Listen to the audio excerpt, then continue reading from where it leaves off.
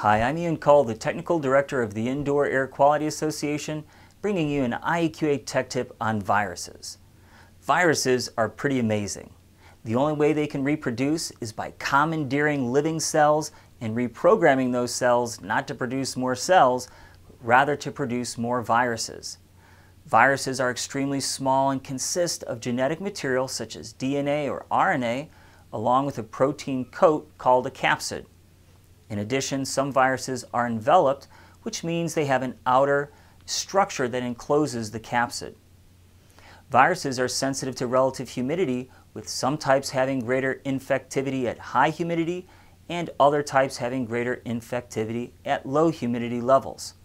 This preference may have to do with whether or not the virus is enveloped. Enveloped viruses such as influenza seem to thrive in drier air, and non-enveloped viruses such as rhinoviruses, which cause the common cold, seem to thrive in more humid air. Interestingly, it appears that most viruses do not thrive in mid-range humidity levels around 50%.